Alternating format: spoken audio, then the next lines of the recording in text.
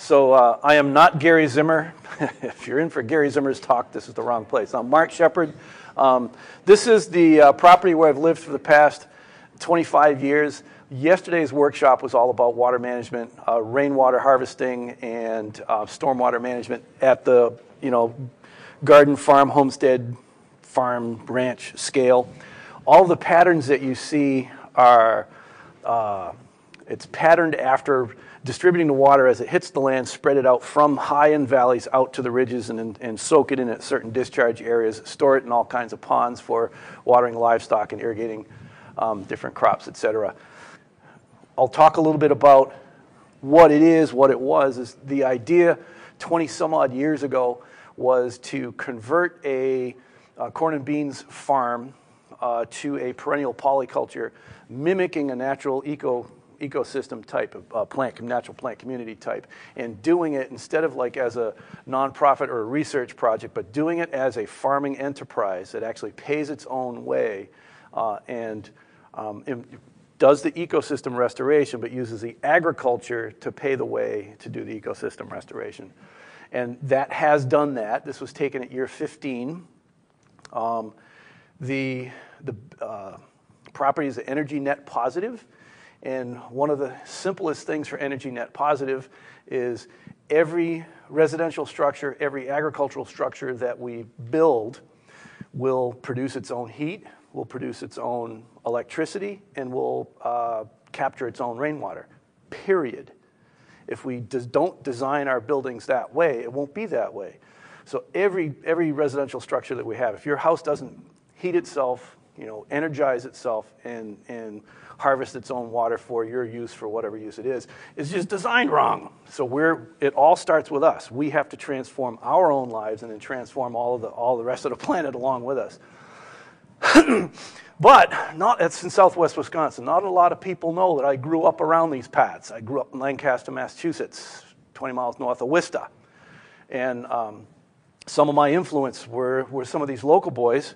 This guy right here, Luther Burbank. He had some fascinating ideas when it came to genetics.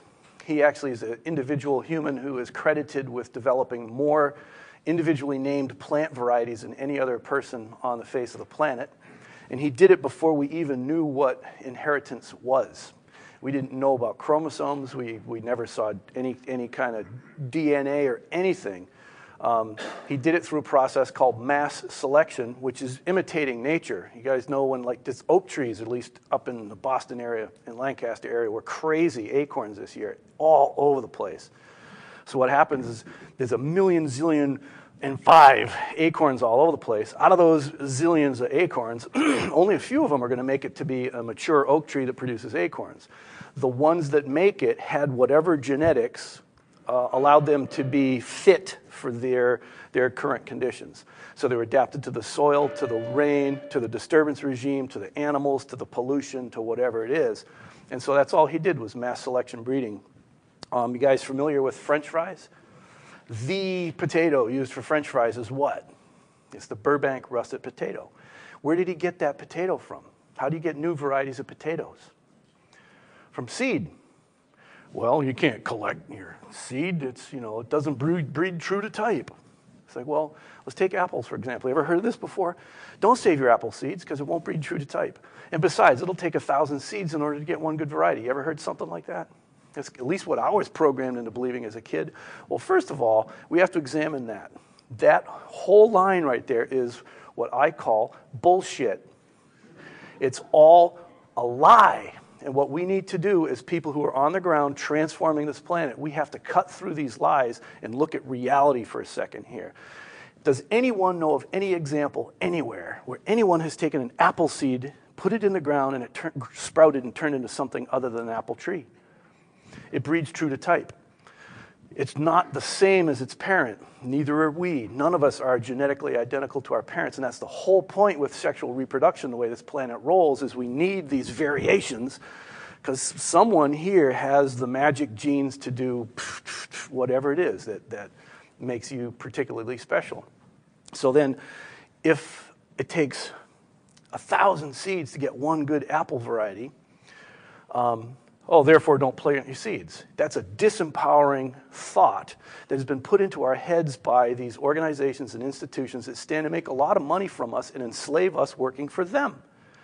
Because if we just take the same facts that it may take 1,000 seeds to get one good variety, twist the conclusion around a bit and say, well, you know, how many seeds do you have to plant in order to get 5 good varieties? 5,000 seeds. How many, shit, there's 5 seeds per apple tree. That's only 1,000 apples to get 5 brand new varieties of apples that are pest and disease resistant right here with no soil amendments, no add this goo, no add that spray, no weed control, pest control, disease control, nothing. All he needs is 5,000 apples to do that. So we need to be able to cut through the BS meter. And this guy right here, man, he did it in spades. 800 different plant varieties that he discovered that way, just by rolling the genetic dice. These guys, this fella right here was also born in Lancaster. Then Lancaster split into 4 towns and it became Leominster. John Chapman, you guys know who he is? Johnny Appleseed. So I've got this Luther Burbank plant all these things to find the magic plants that work. And then the Johnny Appleseed is go do this everywhere. So we are the Luther Burbanks and the Johnny Appleseeds of the future resource base of planet Earth. Everywhere we go, we should be leaving paradise in our footprints. That's just who we are and what we do. It's a new culture being born. These guys were right down the road. Henry David Thoreau. I took to the woods to live life deliberately to see if it was mean or sublime and all that kind of stuff. And Ralph Waldo Emerson's self-reliance. I don't necessarily like the word self-sufficient because nobody is an island. We're social beings. We depend on one another because I have strengths and you have a lot more weaknesses. And so we can, I told you. So we all work together and we have things. And what's interesting, if I have this outlook of scarcity, I've got to take, and then you have that same outlook and we have to take. Pretty soon we're all taking from one another. And we've all been robbed. Well, if all of a sudden we just turn it around the other way, it's like, here. We all start giving. Now, when everybody starts giving, how do I deal with all this stuff that comes thrown at me? I've got all this incredible abundance. I have to give it away more, faster. It's just a different approach. And he was big on that. It was the birthplace of Mary Rowlandson. She, 1653. That's the first book ever published in this continent, written book. Penned by a female, and she was captured by the Indians, and she wrote about her journeys through the wintertime, basically frozen, starved, 3 children, around her through the wintertime, and then she was ransomed in the springtime. And of course, right down the road, Concord. I did all the different marches and participated in all that kind of stuff. I was like 12 years old during the whole bicentennial stuff, and it was a big hoo-ha. It was also a crazy special time in that the whole civil rights movement was going on. There was this little kind of, war games going on down in Southeast Asia. When I was like a little kid, it was when they first started to televise war. And so it was like really raw. Nowadays, we don't know what's going on over in Afghanistan and Iraq and all that. But we'd see it every night on TV and you see the bodies piled up. And as a 10-year-old kid, it's kind of like, whoa. And then the big game when I was little was guess what color the river is today? That's a Nashua River. It'd be red, green, blue, orange, pink. My favorite was this creamsicle kind of blue, a really nice cobalt blue. It was really pretty. A friend of mine fell in, I think he was in 2nd grade or something like that, was hospitalized for a week. When the Cuyahoga River in Ohio caught on fire, I made the news. I'm like, Mom, why did the Cuyahoga River make the news? The Nashua River catches on fire all the time. Isn't that what rivers do? It was like this ecological awakening. It's like, no, rivers aren't supposed to do that.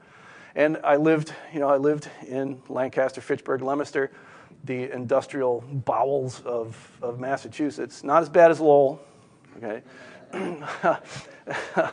But lived in that apartment right there. That was where I lived at one point in time. All little factory places. So when the tax code was changed to make it more favorable to move your business overseas, it was the gutting of the American industrial, economy. And then, of course, the gas embargo. When I think it was 10 or 11, whatever. We were rationed every other day. You could go get gas. You could only get 5 gallons at a time. We were like at a half-a-mile gas line. It was in Leominster at the time. It was the closest gas station. And we're in line. Baby brother's in his car seat, and he's throwing Cheerios all over the place and screaming and hollering. And me and my Irish twin, he's like 8.5 months younger than me. All of a sudden, the car runs out of gas. We got to go push. How many of you are the oldest sibling in the family? You will all vouch for me and attest to the fact that the next one down never pulled their own weight, okay? So here's this 10-year-old pushing a car in a quarter-mile gas line, 10 years old. I had a lot of time to think about where this planet is going and what our culture is all about. And my dad had to get up and go to work to get the money, to get the food, to get the energy, to get up, to go to work, to get the food, to get the energy, to get up, to go to work. We had the biggest garden around. He was somewhat notorious in the hippie crowd because he knew how to make compost. And he was, mildly famous at the time. This was back if you said organic, you could lose your job for being a communist. So it was a radically different time. And so even though we had the biggest garden around, we weren't feeding ourselves. We still went to the store to buy our staple food crops. How do we feed ourselves, and how did people feed themselves once upon a time? Started to read around. I ran into this book here, Tree Crops, A Permanent Agriculture by J. Russell Smith. My dad knew I was into trees. I like trees. Written in 1926. At the time, about 50% of all annual crops were fed the livestock to raise livestock. And he was going around on behalf of the USDA trying to document and figure out how to prevent soil erosion. It was before the Soil Conservation Service got started and all that. And he wrote about the fact, why don't we on hillier ground and so on grow permanent pasture and then grow trees that have seeds and fruits and berries and all that kind of stuff. Let the animals graze and eat the seeds and fruits and berries, and then we'll grow the staple grains down on the flat land where we don't have as much erosion, it's more fertile anyways. And he said that and you think about our annual crops, it's not a permanent agriculture, it's temporary. You plant your seeds, they grow for 3 months, you can put them in your pocket or a bag over your shoulder, and you can run to the next place where you can plant your seeds. It's a temporary, nomadic type of agriculture. So I saw this thing, permanent agriculture, really stuck in my brain. And then not too long afterwards, a couple of small little books came out, Permaculture 1, Permaculture 2 by this Australian guy. Really flipped me out, turned me on, because it was talking about redesigning the habitat around us to be ecologically sound and economically profitable at the same time. And that's the first edition hardcover of the Permaculture Designer's Manual. How many of you guys are familiar with permaculture? It's a contraction of the words permanent agriculture, according to the definition put out by the guy who actually invented the word. Everything else that it's turned into, permanent culture and this and that, that's great. He talked about redesigning human habitats for food, fuels, medicines, fibers, and have a different kind of economy where we actually took care of one another and tried to fleece instead of trying to fleece one another. Anything other than that, I don't buy into this whole thing that's 16 bricks with a little bit of grass in it, rocket stove. That's not permaculture. That's a doodad. A mud oven is not permaculture. It's a doodad. These are all techniques or tools that you can use within a systematic redesign of our human habitat and our interrelationships. Now, we're going to talk about a lot of stuff today that's going to require you guys. I already talked about the apples, seeds, Luther Burbanks, and the breeding. There's a lot of stuff that we've been taught and we've been told that isn't true. And we don't even question certain things because it's just the way things are, right? Well, we need to, because a lot of that is not helpful. What if every 6th grade kid saved their apple seeds, put it in like their lunch cup, and grew that little apple seed into a little tree and planted it in their backyard? We would now have how many millions of little apple seedlings all across the USA? How many new varieties of fruit could we get that survive with no fertilizer, herbicide, pesticide, et cetera, et cetera, et cetera? Because you put them out in the backyard, and if it can survive your little brother who's pissed at you and runs it over with a lawnmower, if it can survive the goats that break out of their pen and chew it down to the ground, if it can survive your cousin Chad's car who goes out and does donuts in your backyard when he was 19 years old and got ripped, if it can survive all that and puts out a real beautiful fruit that's pest and disease free, we've got a miracle new variety out there. By the way, the first apple seed that I ever put in the ground to grow into a tree is fantastic. It's an incredibly delicious variety. I'll be showing a picture of it later on. Codling moth really likes it, but the other diseases don't seem to bother it. It's almost pest and disease free. Although it wouldn't have survived that long. So we have to know the difference between an observation and a concept. You know, an observation is something we can see, hear, taste, touch, smell, measure with instruments, derive through testing, but a concept is purely an idea that we've invented to simplify reality. And when we see the world through our concepts instead of what's actually observable, it's not the truth. And I'll bring up one little simple illustration of that. Invasive species. We've all heard that term? Name one creature on the face of the planet that has an intellectual concept called invasion. That's human beings. Well, how do we respond to an invasion? You fight, fight, fight, fight, fight, fight, fight. Because we've viewed this organism through the lens of invasion, we don't actually see what it is. Why is it there? How did it get there? How did it propagate? What soil types does it like? What kind of water regime? Does it like the sun? Does it like the shade? What kind of pests or diseases like it now or could like it, liked it in its homeland? We fail to learn about reality because it's invasive species, fight! And we have yet to win that game. We've yet to win that game. When we see the world through our concepts, we're not seeing reality. So what I'm going to do just here is a simple exercise. Not to say that you're wrong or messed up or whatever. It's just that this is so deeply enculturated in us that we don't even realize what's happening. I'm going to show you a picture of a bunch of bananas, okay? And what I'm going to ask you right now is what color is this bunch of bananas? The variety is a Cavendish. It's the kind of banana that we see on the Cumbies every single time you walk in. And I like being able to say Cumbies because you guys know what I'm talking about. It's a convenience store. So I packed my cat on the lot next to a Cumbies and I went into a Packy. What was I doing? What was I doing? They know. So I'm going to show you a bunch of Cavendish bananas. What color are they? Okay? And, you know, like I said, it's not right or wrong. This is just revealing something about our culture and how we've been enculturated. If you thought or said yellow, you're wrong. That is tones of black and white. It's grayish. That's yellow.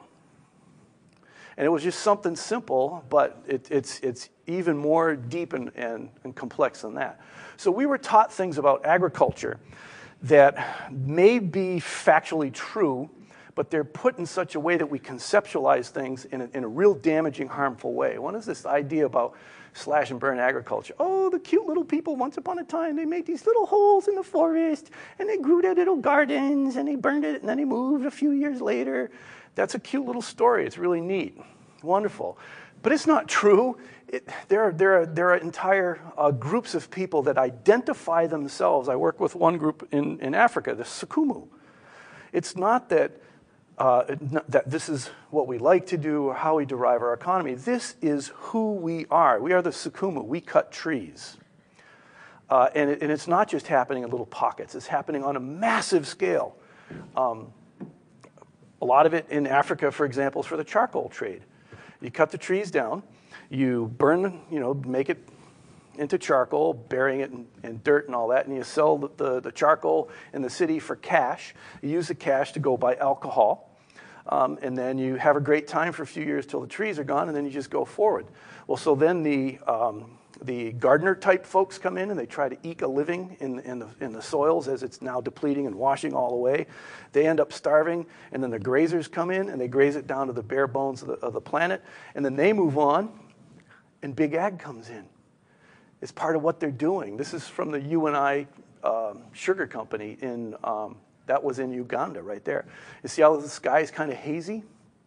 How long ago was this a high canopy closed monsoon forest with large primates, specifically chimpanzees, before this picture was taken? 4 years. 4 years this had chimpanzees in it and everything. So the same thing is happening in the U.S. Oh, well, we need agriculture. You got to plow the ground, or well, you got to use herbicide, or you got to use complete mulch, or you got to do whatever in order to grow crops. This is what farming is. We're growing crops. You got to get rid of the ecosystem, and then we grow our whatever it is, and then we wonder why it's deficient in all kinds of nutrients because we're washing it away in the rain. And then we're told, oh, this is a disaster. This is a disaster, and the crop insurance has to pay for it. Oh, poor guy. What happens? See, there's a river going by here. What happens? What's that flat part on either side of the river channel called? floodplain. The answer is right in there. What happens to floodplains every once in a while? They flood. This is not a fucking disaster. This is normal. So what on earth are we doing exposing the soil in floodplains? This is just what we call stupid. But agriculture, we need agriculture. It's perfectly harmless activity, and this is the United States of America. We're scientific. Everything's fine. It's wonderful. You know, we're not like washing our topsoil out to sea fast as can be. And when our soils have enough moisture to actually hold crops through the whole year, it's too wet to plant in March. So instead of finding a different crop to plant in March, let's drain the water off. Let's drain it all away so all the pesticides, fertilizers, herbicides go down I was going to say the National River, but it does that too. Down the Mississippi River, makes a dead zone in the Gulf of Mexico. The problems that we have and we're facing have been caused by human beings. We just have. I mean, who caused all this? We did. We did. We're not interactive. For what? A handful of seeds, a handful of hard seeds. This picture right here, I put it in there. There was a historical plaque. I'm driving through East Central Ohio. It's like, oh my gosh, what's this history here? This is really cool. And I stopped. This was a waypoint during the Jefferson administration. I think not quite old enough to remember the Jefferson administration, but it was after the Louisiana Purchase. It was the Northwest blah blah, what they called it when they, whatever it was. And what they did is they sent survey teams out every 6 miles apart. And there'd be a gang of us with our supplies, and we would go 6 miles, put a pin in the ground, and then describe what was around us, and then go another 6 miles in a straight line. So they did a grid survey of the whole. It was the Western Reserve. It was the Western Reserve. And this particular spot was where they stopped and did an observation. At that particular spot, there were approximately 6 oak trees per acre, big, gigantic, huge oak trees, with mountain lions hanging out in the oak trees, and they had like turkeys and deer dripping off the branches because they caught it and just hanging up in the branches. It was filled with bison. There were both black bear and grizzly bear hanging out, herds of white-tailed deer, not just like a white-tailed deer here and there trying to hide from the people, but like herds of white-tailed deer, herds of elk, the ground birds, like the flocks of ground birds all over the place. It was like the African savanna. It was just so incredibly rich. But the thing that they remarked most was that the grass was over the heads of their horses when they got through there. So, of course, these are some of the myths or the stories that got people to come down the Ohio River. We get to this beautiful, incredibly rich land. And so we cut it all down. We plow it all up. It's too wet to plant in the spring, so we make a ditch to drain all the water away. And so that's what we get left. This is agriculture. But we have to do this. This is progress. This is westward ho and all that kind of stuff. So somehow we've been told that this is good and this is right. This is what we're supposed to do, and it's wonderful and it's historic and it's progress. And somehow we've been told that, and there's a lot of stuff in this picture right here. We're told that if we have a more plant-based diet, we will have a smaller ecological footprint than if we have an animal-based diet. It's like, well, maybe so. So if we were to go out here and have a plant-based diet, or if we go here and have a plant-based diet based on corn and beans, for example, just as 2 examples, which one would have a smaller ecological footprint? So one of my challenges to the people who don't eat animal products, first of all, if you eat animal products, don't eat animal products that were raised here, because that's where this is going. Now it's up to 80%, some odd 80% of all our corn and beans goes right into feeding livestock. If you eat animals that come from this system here, start eating animals that come from a system here that's more perennial. If you don't eat animals, stop eating this shit because you're not even designed to eat it. We're missing several critical body organs that digest these things. One is a crop and the other is a gizzard. Start eating stuff that grows out here. There's plenty of non-animals to eat out here. And what's remarkable, in a system like this, if you're eating the non-animals, there's more food for animals out there, and there's more animals there. The air's healthier, the water's healthier, it's cleaner, there's more nutrients because these are not adapted and evolved to live in this soil, so they have extreme deficiencies. So we have to add the compost, add the mushroom goo, and we have to add all these different things to bring the nutrient density up, or let's go eat this ecosystem of the plants that are adapted and evolved to live in a particular place that provide us all the nutrients that we need. I'm not saying let's go out and become hunter-gatherers all over again. We need to redesign our habitat to be a natural ecosystem, perennial ecosystem, a three-dimensional polyculture, and it is far more nutritious and provides more calories than that does. Yeah, stop this, please. Another thing, back to our observations and our concepts. In one sense, I don't really care who wins the argument of whether, oh, climate change is real, it's a hoax, witch hunt, F that, okay? We have to survive reality as it is. And as how many of you guys are farmer types or gardener farmers? So we have to take what comes. There's really no way that we can change the weather personally, individually, whatever. We have to deal with it. And where I get a lot of information on weather stuff, I forgot what EQECAT stands for, but what it is, it's kind of like the oversight board elected from the industry for insurance companies. Now, insurance companies are bookies. They're placing bets every day that the money that you pay me, I'll be able to invest and make more money off of, and then the losses and the claims that you guys come up with, I'll take the risk, and I'll pay you off and pay you off, pay you off. Well, these bookies collect real data, and they adjust the odds. And they're finding out that, guess what? Since 1950, tornadoes, touchdowns have tripled since 1950. Storm intensity actually is going up.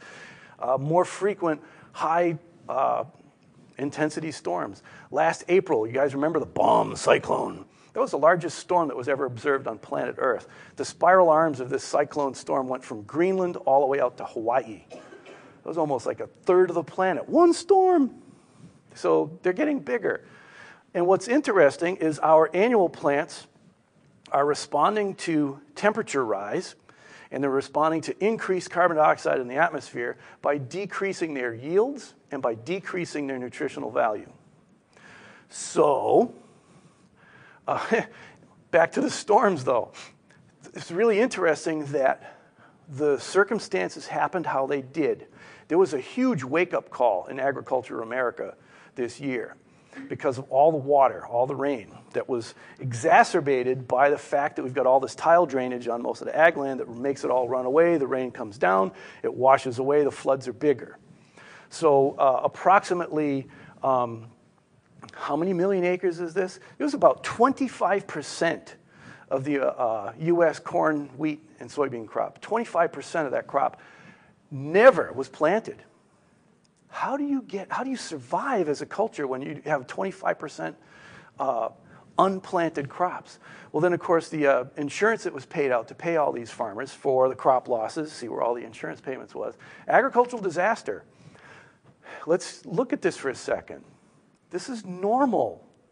This is normal. We get floods, we get rain, we get tornadoes, we get storms. Let's design an ecosystem that produces our food, fuels, medicines, and fibers, and more nutrition per acre, hectare, however you want to measure it, and is resilient in the face of disaster because these plant community types have evolved here over 6,000 years or hundreds of millions of years. You pick the reference material that you're using to base that on. But what was convenient about this crop loss, I don't go to the crop losses yet, but at 25%, not even planted, it was just so convenient, and I almost wonder if they saw the writing on the wall and said, well, let's put tariffs on the Chinese so they stop buying our crops. Well, so and then we can kind of hoodwink people into believing that it was the tariffs that caused it, but the real reason why we couldn't sell the Chinese our crops is because we didn't have them. We had a 25% crop loss in the USA across the board. How convenient that we didn't see it. Well, what happens if we are dependent on that for food, and now we have a 25% crop loss? Which 25% of you wants to go hungry for the next year? 30% of the human race lives in slums. all UN data here. There's now 61, not 59. I only put this together like 2 months ago. 61 UN-funded refugee camps around the world. 1.5 million people. So 30% of 7 billion is how many billion people? 2.5 billion? Almost 3 billion people. 70 million people are refugees from war. Where they live is a war zone, and they're running to escape.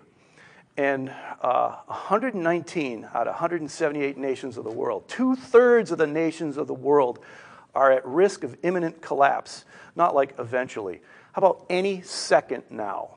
A hiccup could happen in their system somehow, and boom, it collapses. We're in the zombie apocalypse, folks. We are in the middle of it right now.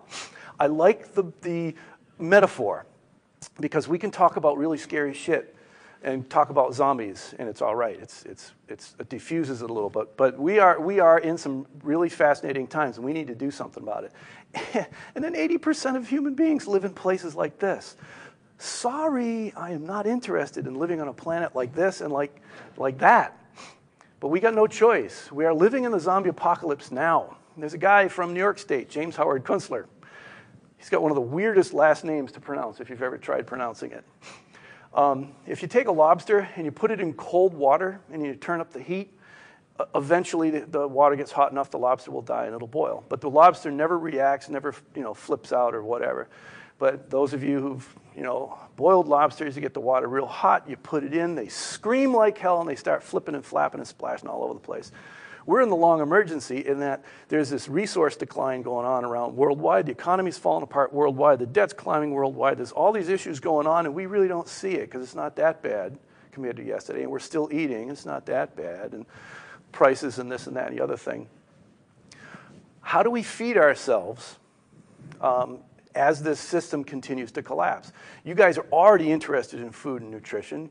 You're growing food. You're coming to this conference, which means you're interested in more nutritious food. So like if we eat carrots, you can eat 75 of these nasty carrots to get the same amount of nutrients as one carrot over here. I show a slide that Dan put together earlier. How do we feed ourselves real food? Now. No joke. No more time. There's no more time to think about this, study about this, and somebody will come up with an answer. No, we're the ones. We are the ones because we have to survive this zombie apocalypse. How do we nourish ourselves without destroying what's left? These right here are pictures of the the Commonwealth of Massachusetts. Well, Commonwealth, isn't that fascinating? What that means, everybody in Massachusetts shares all of the good? So that's what Massachusetts looks like. There is more nutrition per acre in a system like that than there is in any garden or farm that you guys can ever plant. And if you want to go ahead and compare this, we'll go toe to toe, plot of land to plot of land. There is more nutrition there than in your garden. And how much work went into maintaining this? Who plowed the ground, hauled the mulch, where'd they get the mulch from, et cetera, et cetera. Who pulled the weeds? This is the ecological model for this place right here. How do we heal this crap? How do we turn this or that into something more like this? Or, right here in this context, you're not going to be the oak savanna of Wisconsin. Don't try. This is Massachusetts. It's going to look like this. You don't have to wear the funny hats, though. That's past. We can do it while providing a complete human nutrition. I don't know if the guy is here who's asking about, but harvest, it'd be impossible to harvest. How can you harvest this stuff? It's like, well, time out. These are apples. I want you to pick apples. These are grapes. Don't pick those. So pick the apples. It's not, these are hazelnuts. This is a polyculture on my farm in southwest Wisconsin based on the oak savanna plant community type. Instead of planting wild varieties and do a purist restoration, I'm planting, known cultivars or selecting and breeding from my own cultivars of apples. How many of you guys have 4 different apple varieties to your name that you've bred and developed that are pest and disease resistant with no fertilizer, fungicide, herbicide inputs, no pruning, grafting, or nothing? How many of you guys have that going on? Why not? Why aren't you planting your seeds? Plant your seeds and growing in a system like this. How much pruning did I do when there's branches all over the place? How much work really went into this? I didn't spray a thing. Wrote about it in a book. Buy it. Take a picture of that right there. You'll go right to the sales page. Go ahead. I'll give you time on this one. All right. So how we're going to do this, it's based on the fact that there is an observable phenomena that every one of you has observed and can observe over and over again. There is an invisible power, it's the force. One of the forces. There's an invisible, unconquerable force on this planet that we cannot beat. And it relates to what you guys are doing. How many of you guys have a garden or a farm? Have you ever had weeds in the garden? Have you ever pulled the weeds? Have you ever won? All right, so what's going on is this planet, no matter where you are, whether it's hot or cold or dry or wet, no soil or soil, this planet wants to clothe itself in green. And it does it despite the best things that we can do. Even the picture of the tractor with the dust and all that, why is he tilling the ground? Because all these weeds are coming back. I swear soil must be like 99% weed seed, because you keep pulling it year after year, even before it sets seed, and you still have all this weed seed. Natural succession, the ability of the earth to clothe itself in green, has yet to be defeated. It always wins. So I'm going to tell a story here that reveals some of the power of this natural succession of the plant communities on the planet. And because of the mixed crowds that I talk to, sometimes I say, well, okay, this is just a story. It's a mythological story. That doesn't mean it's not true, because sometimes a myth has truths in it. And truth is some kind of moral implications to it. Well, it also might be factual. So I can tell a myth that's both true and factual, or I can tell a myth that's just representative of something using metaphor and allegory. So just ride with this. This is just a mythological story. Once upon a time, a long time ago, we did the garden thing already, there was this big rock that falls out from the sky. All of the people were these like lizard dinosaur kind of things going around, and the big rock falls out of the sky. Kaboom! It splashes on Yucatan Peninsula, makes these big waves that flood all over the planet and push fish up on the shore. And then an 8,000 degree wall of heat goes around and incinerates the planet within 24 hours. 60, something like 60%, 50 to 60% of all life on planet Earth perished. Gone. That was a disaster.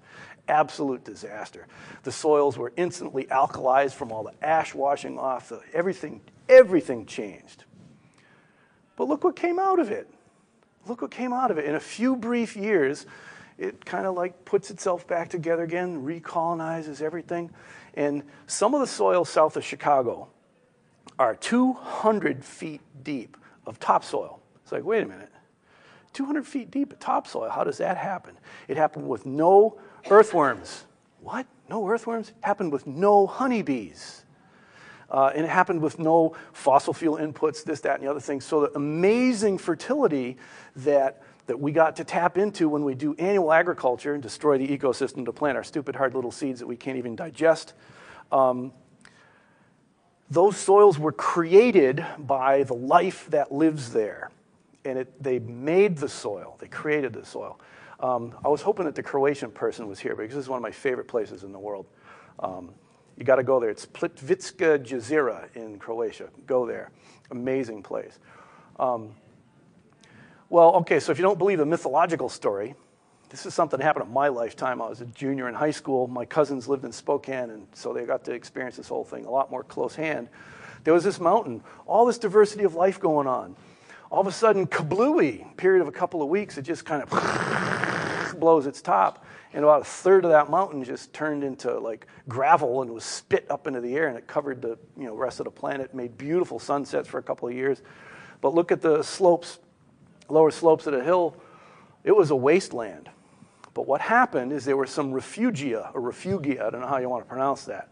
Somehow, for some reason, this stuff didn't get incinerated or buried too deep. And the process continued. This natural succession, this change of ecosystems over time continued. So this is a degraded resource base. The natural communities aggregated that resource base, took something that's basically, crushed rock, not a lot of organic matter, not a lot of biological activity, and then it lights up. And within a few years, 3 or 4 years, it was a grassland. And then the flowers start to kick in, the shrubs start to kick in. This, I think, was 4 years after. This was 15 years after. It's coming on. The system's coming back. That's 35 years after. That same power, the same force that does that all by itself, think about how affordable that is. If you don't have to put any money or any labor into this, you set it up and it does it all by itself. All we got to do is go out there and harvest the yields that are coming off of it. And in a natural system, it's going to have a huge diversity of things, not all of which that we can harvest, eat, sell, or convert into animals through feed. So if we set up a system that's heavily weighted on the food, fuels, medicines, and fibers plants that is this particular plant community type, and then we turn it loose, we have zero inputs. And what's your return on investment if you have zero inputs into something and you get, say, $10 cash at the end of the year? You did no work all summer long. Here's a great example. Take your garlic seed out in the backyard this fall and just throw it out there and walk away. Next fall or next July, go out there, and I'm willing to bet you a nickel you'll find a garlic or two. So when you find that garlic or two, pick it up, sell it to somebody, and make $1. The return on investment for that type of garlic is incalculable because you're trying to divide by zero because your costs were zero. It's infinitely incalculable. We're working with imaginary numbers here. So to plant a system like this with all these different food plants and you just go out and harvest it, your rate of return is insane. And so what do you do while that garlic is just doing its thing and 99% of them are dying? Is you're hanging out at the beach, you're visiting with family, you're making music, you're doing something useful and productive, you're helping others to get lazy just like you. So this process of natural succession can start with the bare planet. And it goes through a phase where it's now colonized by lichens and mosses, then it goes through a grassland phase, then a lot more flowers, and a shrubland phase, and sun-loving trees, and shade-tolerant trees.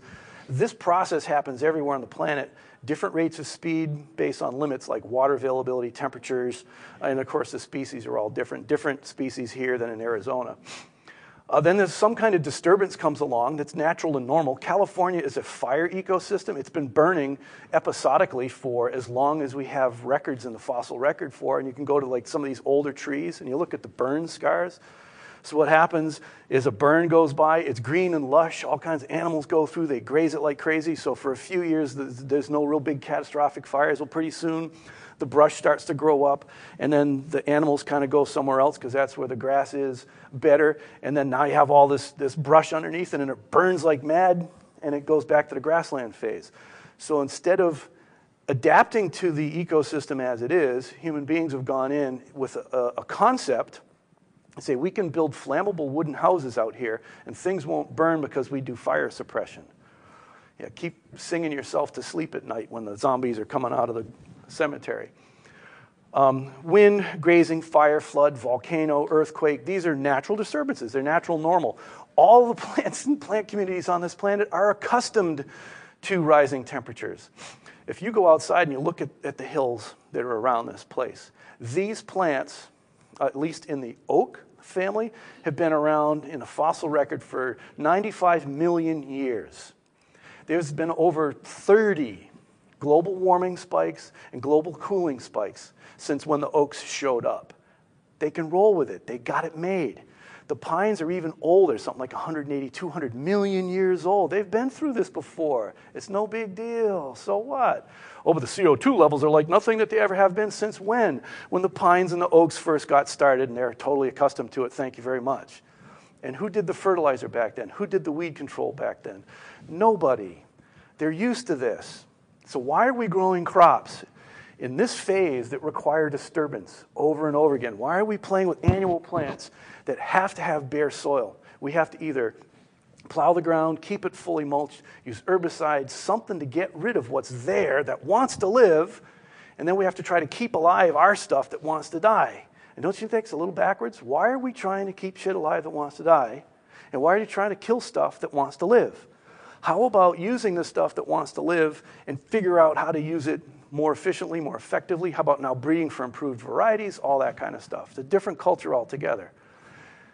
I still keep asking somebody to provide me with a 5-acre rock in the middle of Lake Superior or Spednick Lake up in northeastern Maine, and I'll show you how to farm that at a profit and make a go out of it. Because right here, these are all the answers are right there. Your lichens, algae, and a fungus combine. They dissolve the rock. They photosynthesize. They bring carbon out of the atmosphere. It decays enough soil to start growing mosses. And notice how they're forming in the water, collecting little cracks and nooks and crannies. Some of the mosses die enough for grasses to get established. If you go out in the middle here and you pull up a tuft of that grass, what's attached to the roots of grass when you pull it up? Soil. Where did the soil come from? The plant community made it. It made it out of the solid rock in the atmosphere and the rain. So if you're farming or gardening in such a way that you have to add something to the system to improve the soil, you're farming the wrong way. You're fighting against nature. You will lose. Annual Crops Agriculture has a 10,000-year plus track record of constant, continual failure. That's why these societies go into collapse, and they have to go take over the next people and destroy their place and take over the next people and enslave the other people over and over and over again. This, however, was taken right up the road.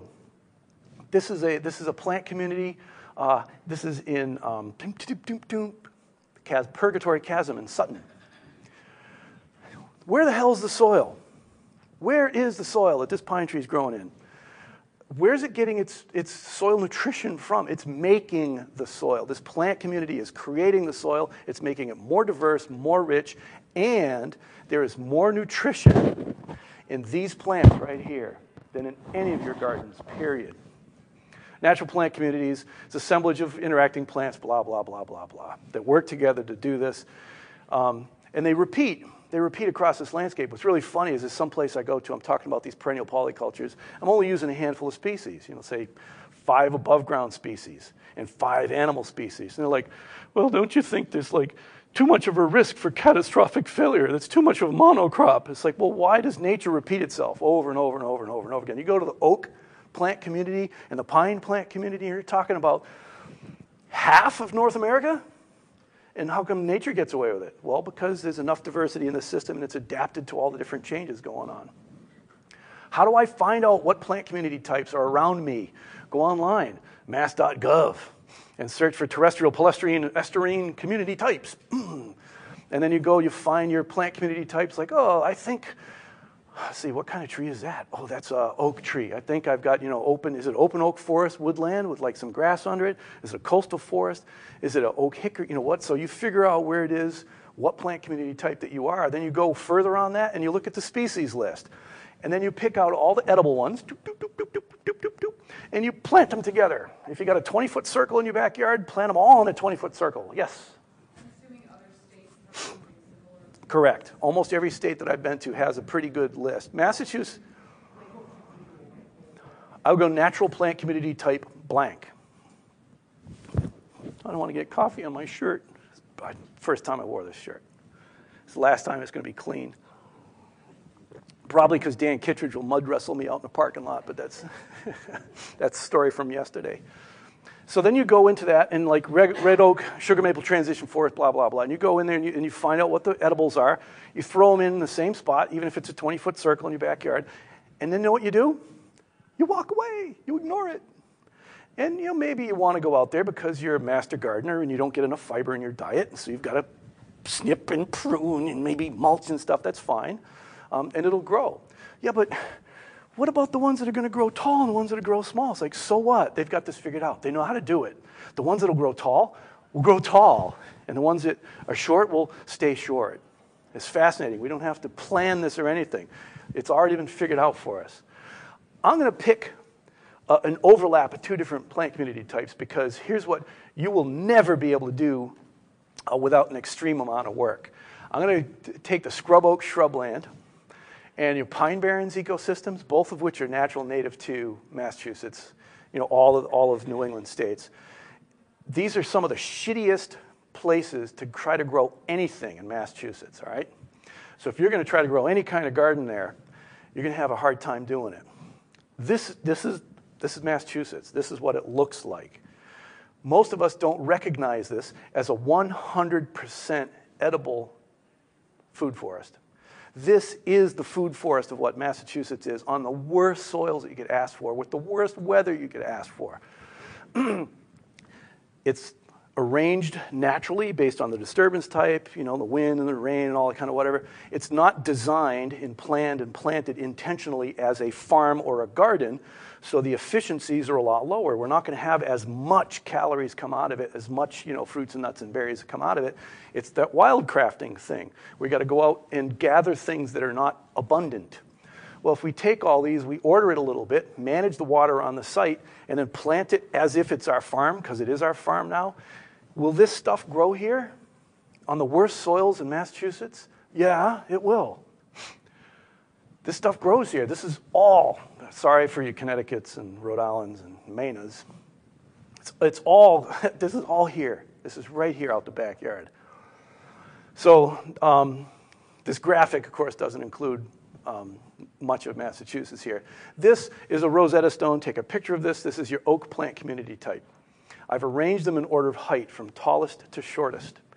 Your canopy trees in the oak plant community are the Fagaceae, oaks, chestnut, and beech. Beech is a late successional. It likes coming in the shade afterwards. It has its own plant community type. Once it develops, it colonizes a site. The plants that are there for the longest period of time color the site. They chemically change it with their roots, with their leaves, etc. So an oak site will only allow the species to live there that are tolerant of what oak does to a site.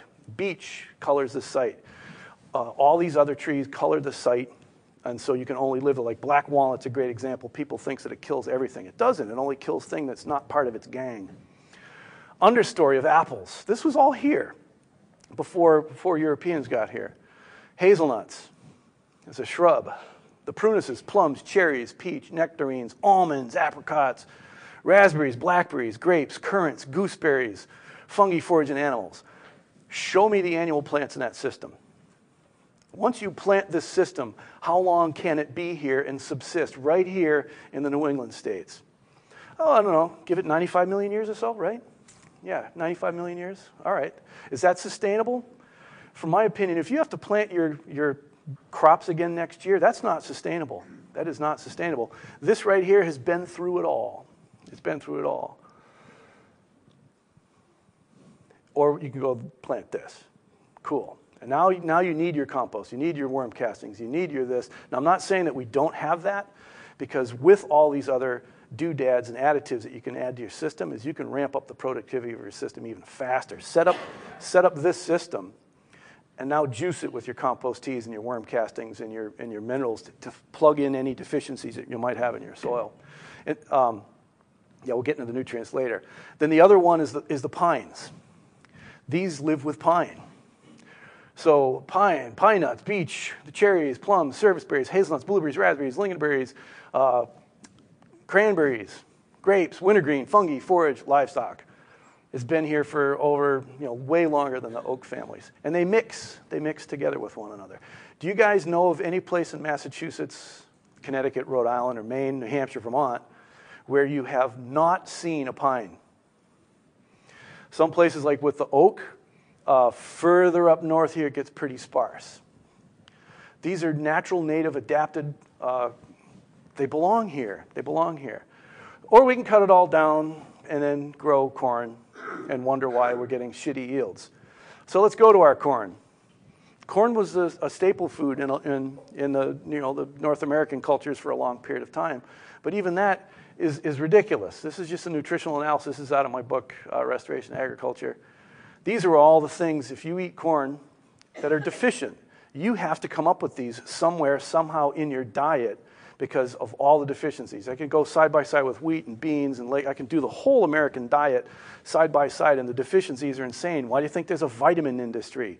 Because the food that we're eating is garbage. This is not.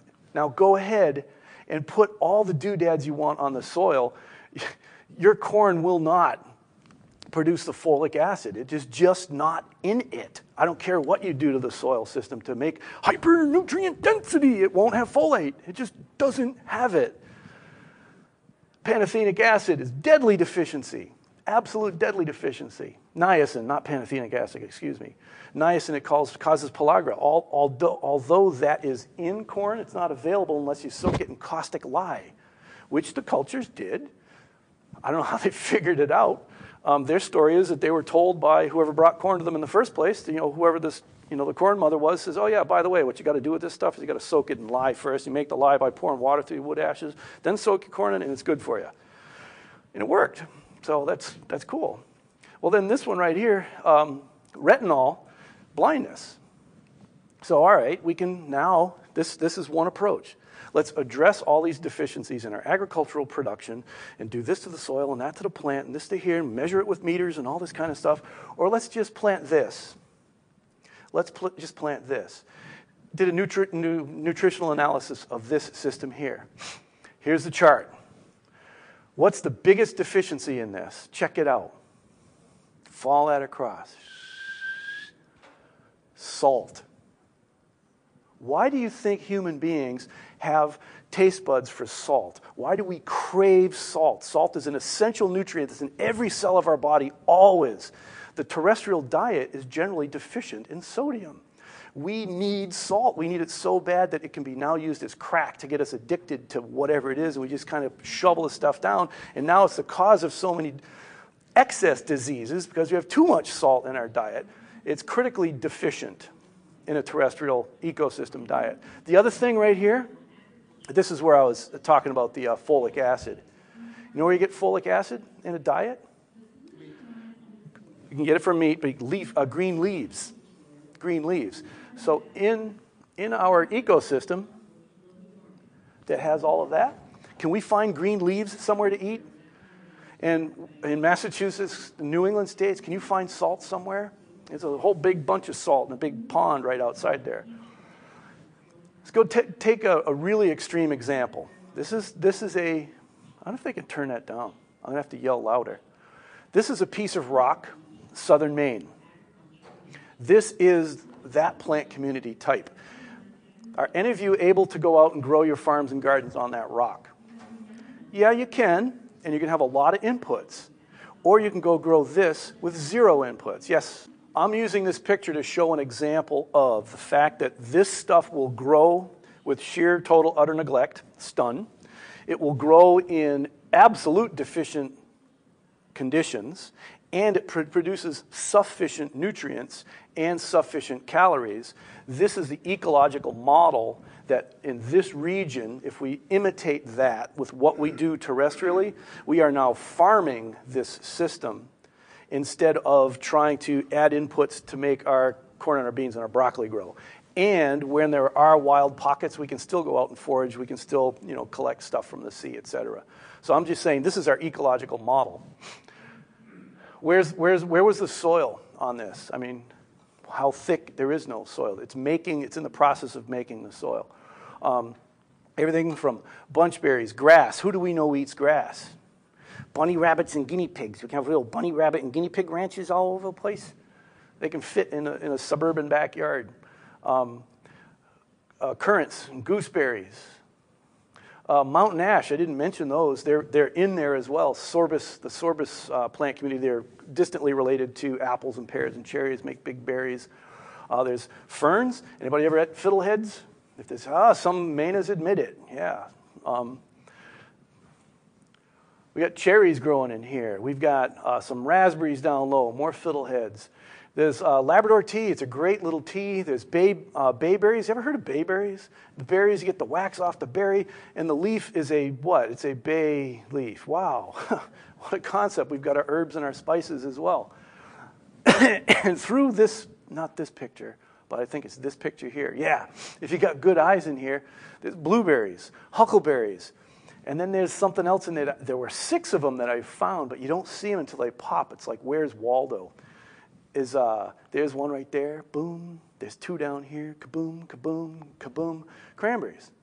So it's a tangled, jumbled up mess, and most people don't recognize what it is.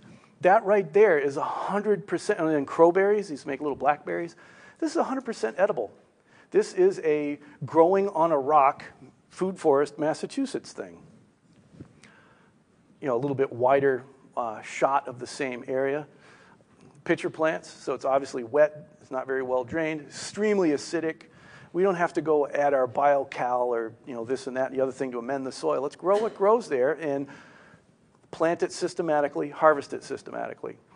Rose hips, vitamin C. There's some more cranberries acetofoliage, raspberries, grass, even alder, speckled alder, nitrogen-fixing woody plant that it coppices quite regularly. You can cut it off and it sprouts back from the roots. Once it gets to 2 inches in diameter of a stem, you can cut it off, inoculate it with various different edible mushrooms. So this is producing an excess of carbon. It's taking carbon out of the atmosphere and making it useful. Here's our cranberries, our grasses. And then, of course, we're producing so much biomass we need to decay it. So let's decay it with our fungus of choice. So we have a full, complete ecosystem that we've designed, and we're producing more nutrients per acre, square foot, et cetera. And because we design it really well, we focus on it. We're a little bit more intensive about it, and we can produce the yields per acre, the total caloric and protein yields that we need in order to survive. Or you can do this. Just cut it down. Cut it down. If we're farmers, we're in the business of growing green. We're capturing sunlight and atmosphere and water, and most of a plant is made out of lignin and cellulose. Lignin and cellulose are made up of 3 ingredients: carbon, hydrogen, and oxygen. 99% of a plant is carbon, hydrogen, and oxygen. Where does a plant get carbon, hydrogen, and oxygen? It gets it from the air. Photosynthesis is what's driving it. It's taking it right from the air. So wait a minute, what's all this thing about soil and stuff like that? You mean plants are mostly air? We're actually farming the air? We're taking the air out of the air and not necessarily the minerals out of the soil? This is where it almost seems like a heresy, but you kind of got to listen to like the hydroponics people. It's like, oh, the soil is just a medium by which we supply nutrients to this plant. It just holds it up. It's like, that's twisted because I don't like their version of the world. But if you've got these plants growing on a rock, there is no soil. Where they're getting everything from? They're getting it from the air and from the rain that comes in from the outside. Or we can go through all the expense, all the work of doing it that way, or we can do it this way. This is an actual factual place. Just thought I made it all up with paintbrushes. This is in the New England states. This is on one of the properties that I own. It was a clear cut in 1989. And then I went and I redesigned it and I replanted it to be a food-producing natural ecosystem. It was when I was first trying to tinker with these ideas, is that we can imitate a natural ecosystem. Let's plant these plant community types and turn them loose. Well, it just so happens to be that I don't reside there, so it gets almost zero care. I show up maybe once a year. Sometimes it's been 3 or 4 years since I've gone back there. And then my primary tool is a chainsaw. And I'll go ahead and I'll remove plants to either sell as firewood or to inoculate into mushrooms. That photograph right there, does that look familiar? Kind of looks like the Northeast, right? 100% of that, 100% of that is food. That is a food forest that you don't have to do almost anything to. My cost of production is almost zero. The real cost of production is harvest cost. Once it's established, harvest cost is like all of it. That is not this. What this is, from my perspective, this is just purely an opinion, this is the outworking of people who have a concept. This right here is someone interacting with reality. I'm not saying that that's not real, but this is a concept that they're trying to impose on the planet. And they've got mulch, they've got barriers, they got all kinds of work that goes into this insanity to keep this food forest going. And it really doesn't produce a whole lot of food. You can go here and live. It provides enough fuel to keep you warm in the wintertime, enough materials to build a home, and enough food to stay alive right there. Yes. This right, well, see, now that's what I was saying. This is 30 plus years old. This is when I was first tinkering with these ideas. So now it's like, okay, we can plant these plant community types and they grow. Now we need to order them, and that's where the design comes in. So the very first picture I showed of the farm in Wisconsin, that's now an organized, ordered farm. It's all that plant community type, but planted in rows, planted in strata for high to low, with alleys in between for the grass to make it easy to graze, with water managed to have water all over the place. So once we know that this ecological model works, now it's up to us designers to figure out how to lay it out to make it work on the ground. And that's up to our creativity to figure that out, yes. I do too. Do that. Yeah. Yeah, because then what you do, see that little pocket right there? Put them in right there.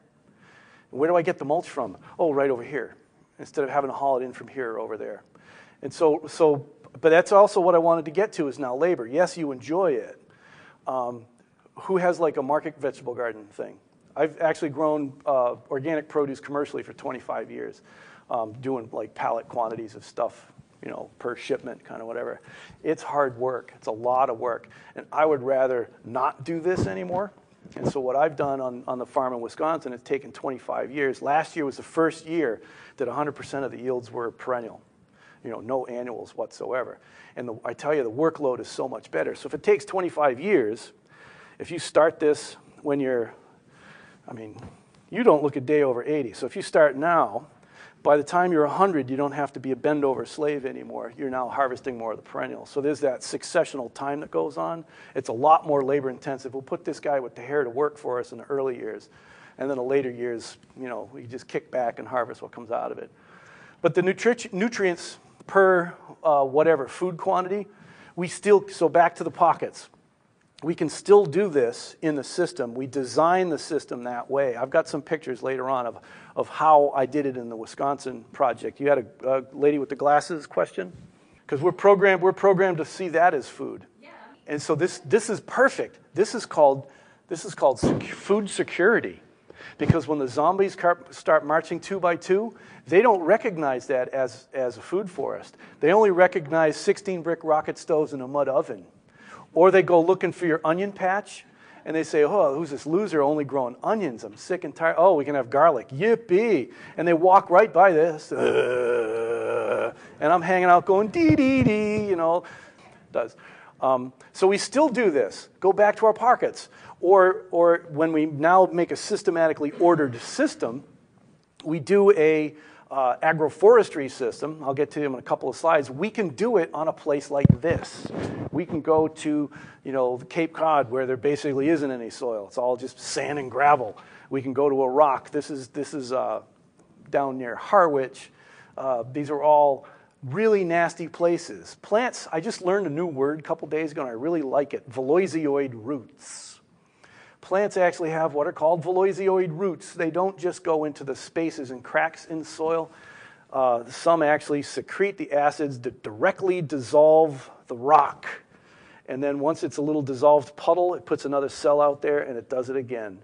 And they just dissolve their way through the rock. And they take all those minerals, turn it into organic plant form that then can decay. That's part of how they make soil. Where did this guy get its nutrients? The pine nuts here are 100% nutritious, whatever. It's full spectrum across the board. It's not like your carrots here or spinach that's, radically deficient and stuff, because it's growing where it belongs. It's happy there. This is, once again, Purgatory Chasm. Where is this getting its nutrients? How on earth does it thrive in that system? And if you don't think that pine nuts have a market, think again. Huge market. Sir? They've only been discovered in a few plants. It's only a recent discovery of these voloisioid roots. It was thought about and theorized, and somebody actually went and found out that they do that. So how widespread is it in plants, we don't know. But here's the thing. I'm stupid, okay? I don't need to know that stuff. What matters to me is I look around and say, well, what works? Oh, what works? What works is, that right there. That works. Well, why try to plant corn or onions or radishes when what works is more nutrition in that, and it can tolerate the disturbances? So now a windstorm comes by and it knocks your trees over. Well, guess what you have? You have exposed soil. This is where the annual plants come in. Now we plant our vegetables and whatever it is, because that is going to be our super dense vitamins and minerals and a little bit of roughage to keep us regular. Our bulk carbohydrates, proteins, and oils come from the polyculture, the multidimensional polyculture. What happens if a fire goes through? This is we hear about it in Paradise, California. It's a little bit weird, but look at the population density on Cape Cod. Cape Cod is a fire environment. All of those plants are designed to burn. One little bad fire on a dry summer there, that's a lot of property damage and a lot of people's stuff going down the tubes. But what happens to the plant community type if we plant it there? It's fine. It's happy. Do some aerial photo Googles of Paradise, California after the fires, and you see green trees. They're happy. Some of them got burnt, sure, but they're fine. And this is what the drier, stonier plant community types in the Northeast are adapted to. Animal pressure. What if the neighbor's cows get out and come through and graze your system right down to the ground? Well, they sprout back. They're designed to sprout back. If you have a grafted apple tree and it grazes it down to the root, it comes back as the rootstock, not your variety. So another reason that I like to plant selected seedlings of species, because if you graze it down to the root, when it sprouts back, it's the same plant. And it gets the same yields. I know what to expect out of it. What was the dominant grazing animal right here in southern Massachusetts before people got here? Bing, it was mastodons. Elephants belong here, and they push trees over, and then they eat the tops off of it. You push the trees over, you burn them, they come back. And they come back with a full, complete, nutritious human diet. Deficient in salt, which we can get from the pond, and deficient in the folate, which we can get from just eating the leaves. So it's a full, complete nutrition from a perennial ecosystem. Is it going to be a wild, unmanaged ecosystem? No, it's not. This is Western Massachusetts. Oh, but we're not, I'm from Western Massachusetts. I'm from New York. Well, okay, great. It's just a slight different variation. Yes. Here's an interesting thing, the invasives. I don't use that term. They are other species than the ones that I put there, okay?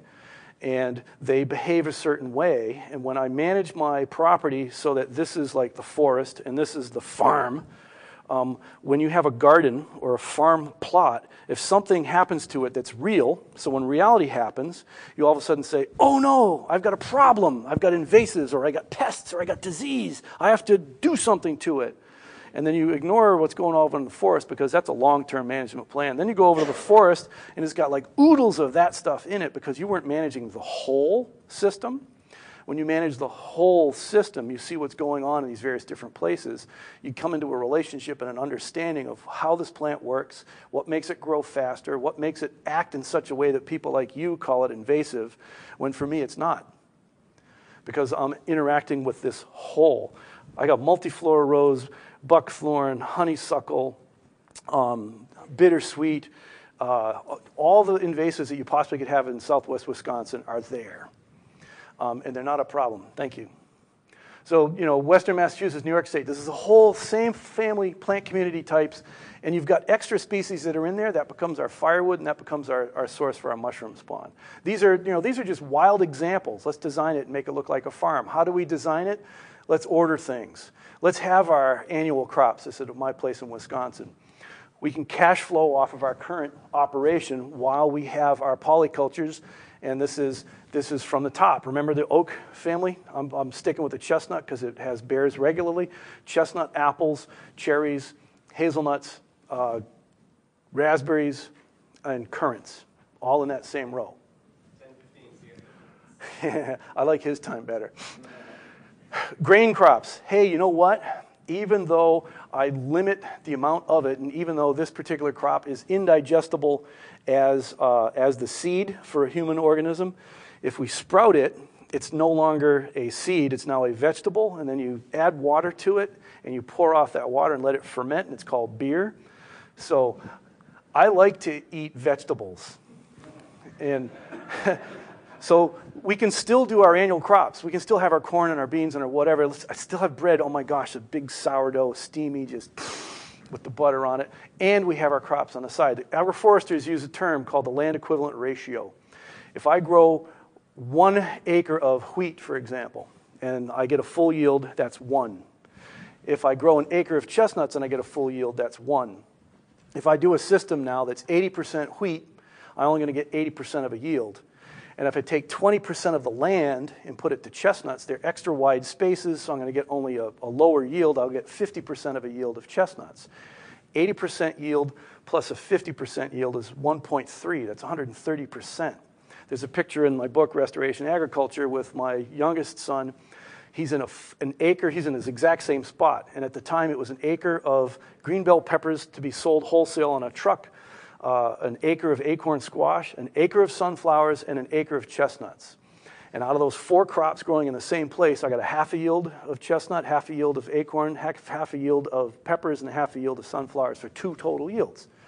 So that's the compounding effect of this multi-story, multi-species thing What we need to figure out as individuals and as farmers, farm communities, how do we deal with the fact that we've got this massive diversity of stuff?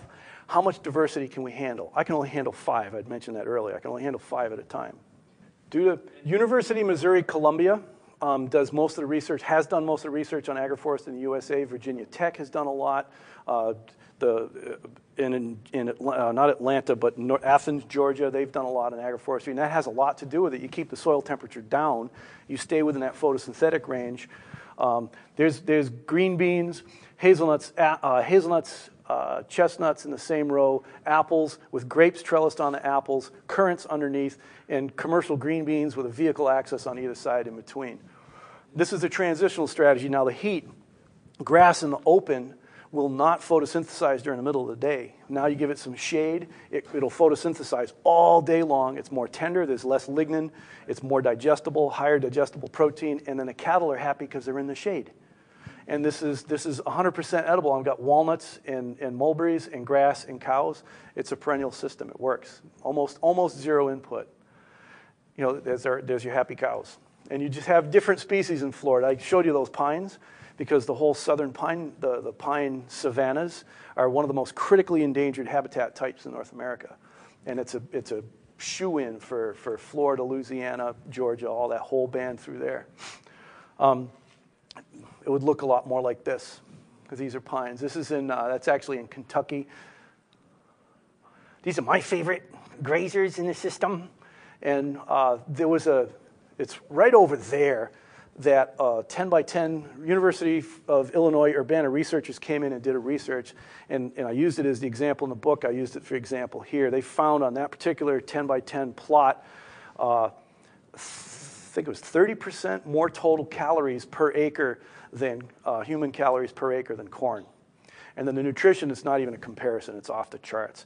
Everything from hazelnut, elderberries, chestnuts, currants, raspberries. And these pigs, they start grazing in the springtime. They eat their first perennial crop besides grass. They start eating currants and raspberries. And they go to like mulberries. When the mulberry's on, their noses are purple, their butts are purple.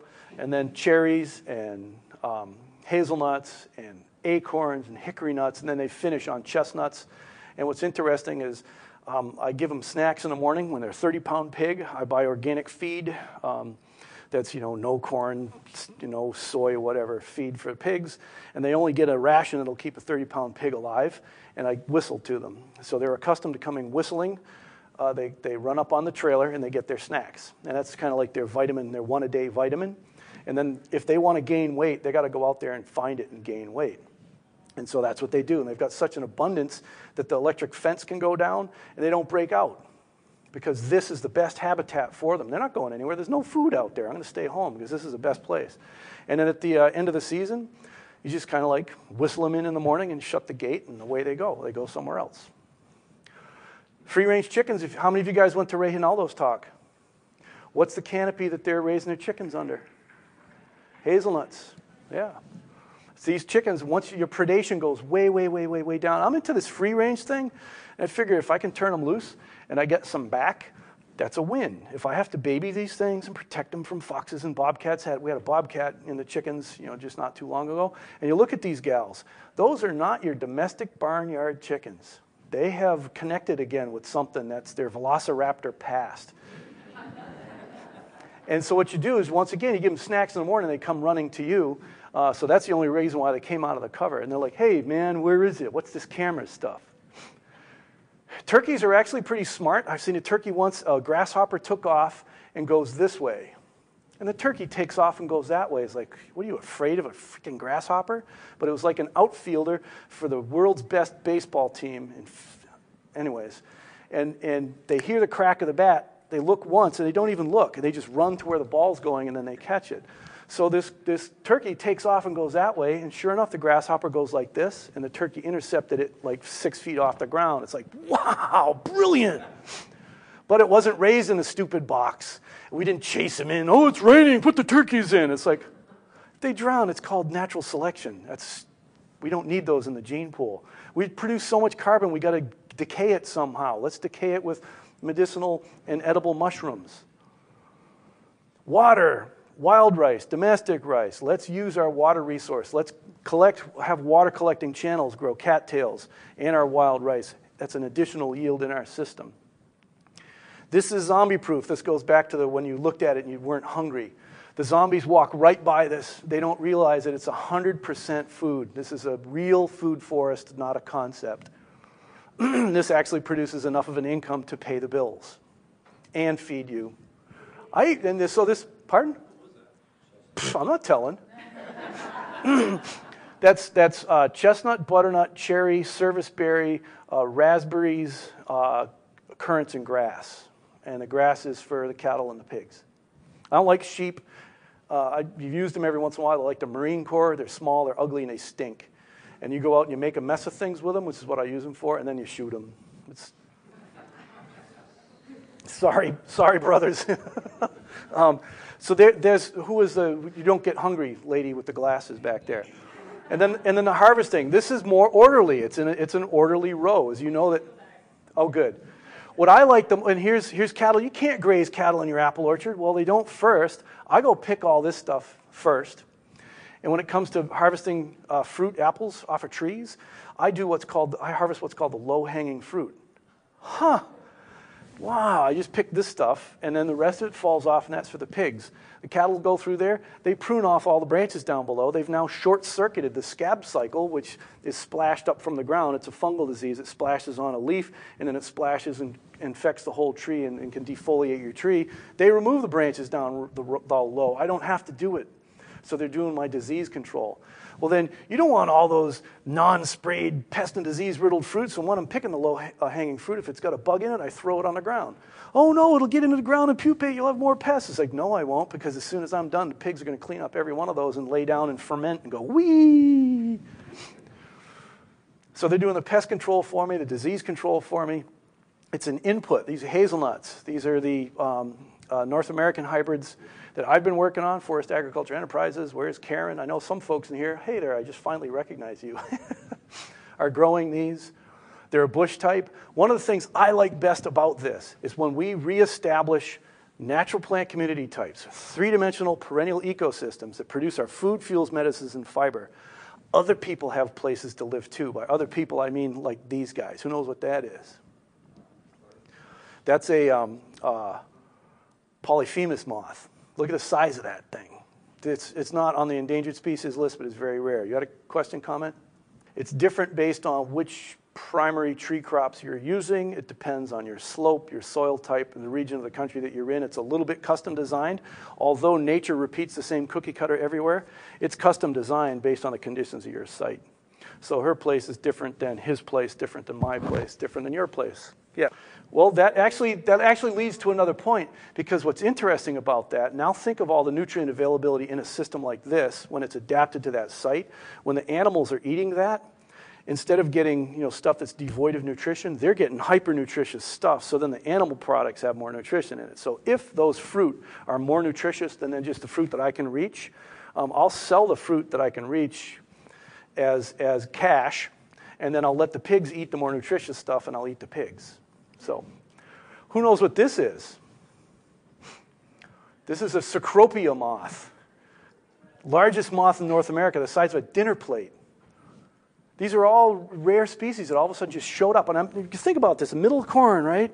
And then for 25 years you start doing this. This is an oasis. This is a refugia from the zombie apocalypse disaster that's happening to us on planet Earth. And all these species are coming running home. This is where they belong. And I get to eat. I get to eat chestnuts and mushrooms and morels and asparagus and pork. Oh my gosh, I'm hungry. My green leaves, my vegetables. I'm growing vegetables. We can grow our vegetables in the system. We got this wildlife that kind of hangs out.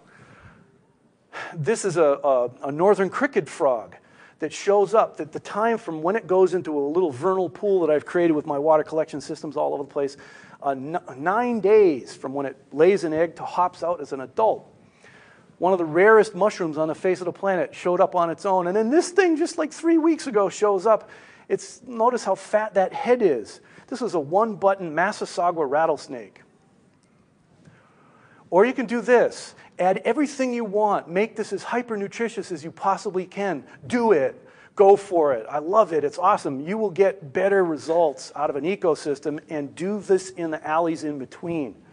We can take a cornfield, we can take a clear cut, we can turn it into this, and 100% of it is three-dimensional food from top to bottom, carbon sequestration, building the soil, infiltrating the water, purifying the water, creating habitat for all of our brothers and sisters, two-legged, four-legged, winged, et cetera, et cetera, et cetera.